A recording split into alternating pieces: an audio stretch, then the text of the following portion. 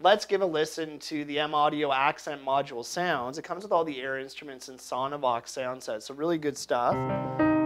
Here's the piano. Let's hear it down a bit. And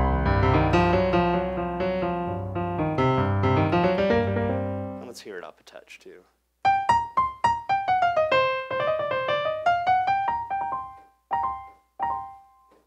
I also have some Rhodes inside of here. And let's go down in an octave.